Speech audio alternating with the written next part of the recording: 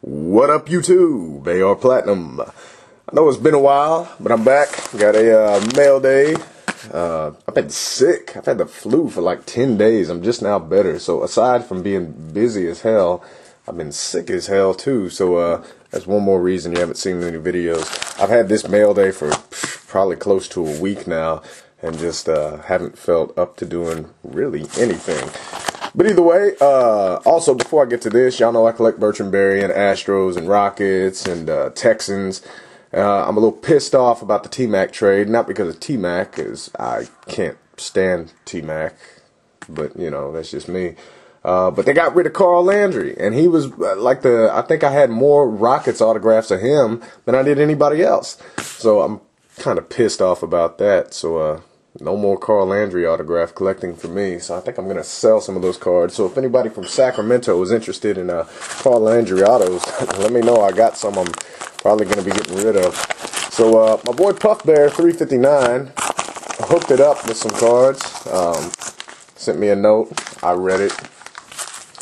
Like I said, I've had these for a while. So some pretty cool cards here. We got a Bertrand-Berry. I collect Bertrand-Berry as well. It's kind of a glare. I'm rambling a little bit today. Y'all haven't heard me talking forever, so I figure I'll talk. But nice Bertrand-Berry, numbered out of 25. I went to high school with him. Well, he went to my high school. I didn't go to high school with him. But some other inserts. Owen Daniels, Damian Rhodes, some Texans players.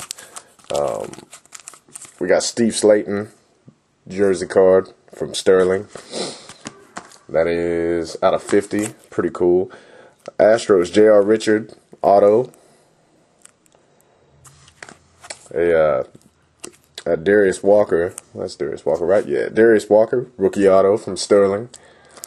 Not numbered. Still cool. And a David Anderson autograph. So, that's not numbered either. But either way, cool stuff. I like David Anderson. So, appreciate that. PUFFBEAR359.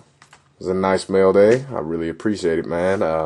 And YouTube, I will be back. I'm actually in the process of getting some things started, getting a website up where I will be selling boxes.